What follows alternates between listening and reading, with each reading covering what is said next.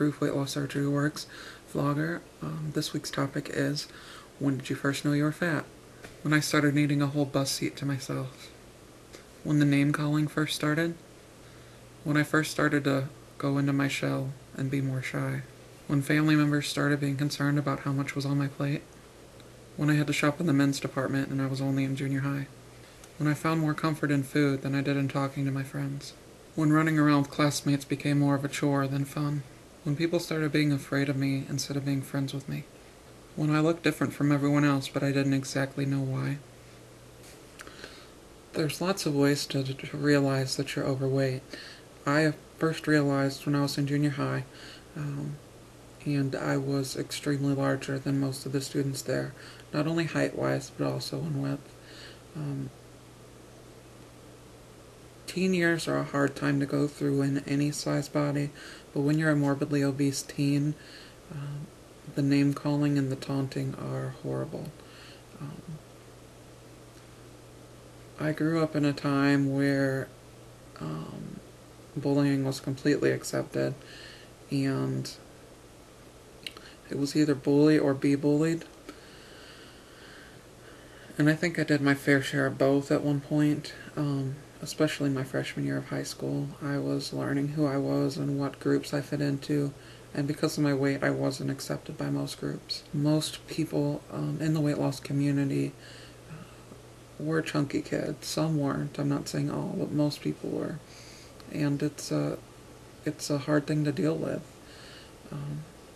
I think it's important to realize what we went through as children and as teenagers and as young adults developing into our bodies,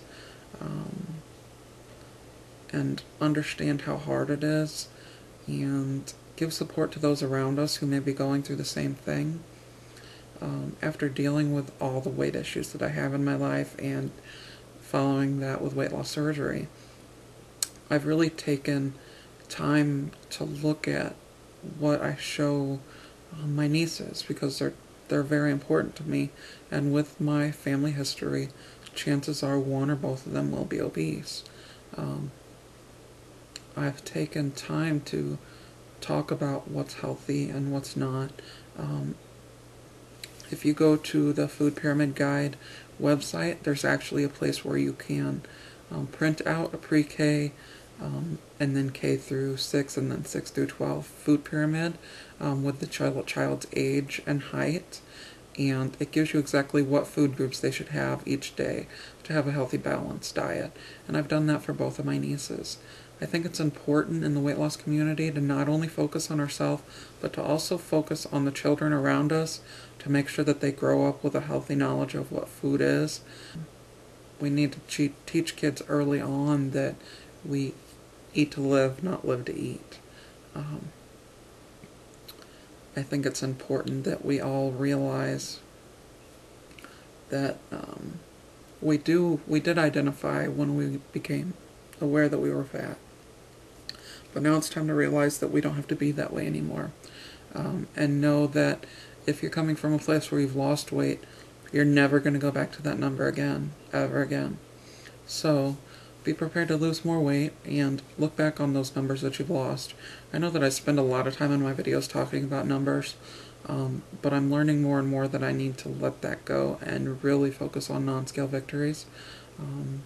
I've accomplished some, and it's important to recognize not only what the numbers on the scale show, but how our clothes fit, what we're able to do, where we're able to go and fit comfortably.